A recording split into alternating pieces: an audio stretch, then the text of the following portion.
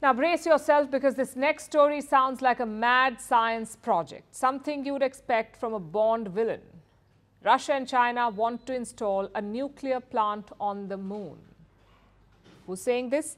The head of Russia's space agency. He's also given a timeline. He wants to install and deliver this plant by 2035. First, the obvious question, why? A nuclear plant on Earth is dangerous enough. Why do you need one on the moon? For energy. In 2021, Russia and China signed an agreement. They decided to build a lunar research station, basically a moon base. Russia and China wanted to build it. And these bases will need electricity to run. But options are few. The obvious one is solar energy. Fit some panels on the base and store the sun's energy. But there's a problem. The nights on the moon last up to 14 days. That's 14 days with no sunlight, which is why scientists are seeking other options. In this case, nuclear energy. That answers the why of this Bond project.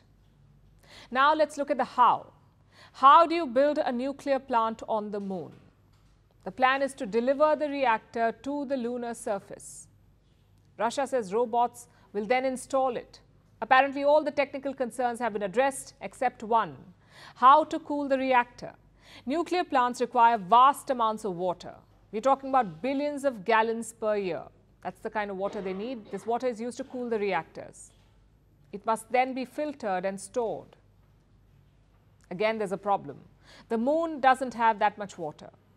Researchers have found traces and molecules, but nowhere near billions of gallons of water.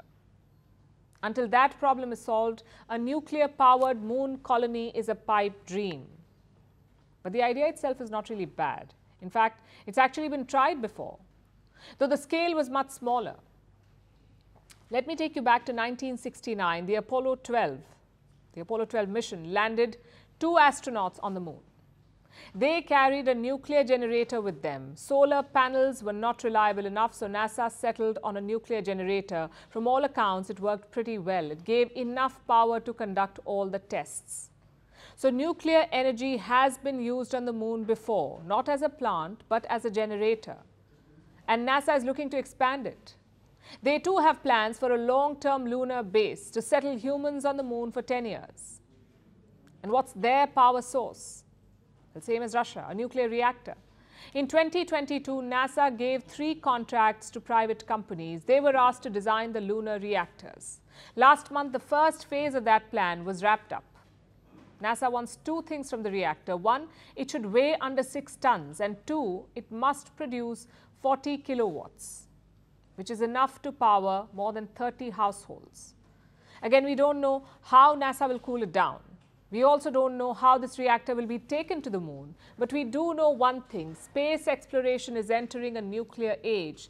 The first space race was all about reaching somewhere, like the Earth's orbit, or the moon, or Mars. This new race is about staying there.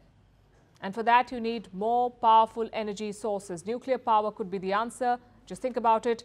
What if you want to explore beyond the solar system or set up a base on Mars? Then solar panels will not help you. But nuclear energy can. It can produce more power over longer periods of time. Of course, there are risks here too. What happens if your nuclear payload crashes on the moon? Like what happened to Russia last year.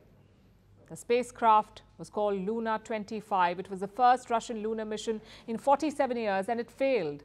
The Luna 25 lost control and crashed on the moon. So we need to be mindful of these risks. Also, nuclear reactors could be a slippery slope. What if nuclear weapons are next? Recently, the US accused Russia of trying to place nukes in space. President Putin rejected those claims. But what if someone else actually does it? So nuclear energy is a double-edged sword. It could unlock the next chapter in space exploration. It could also trigger a nuclear space race.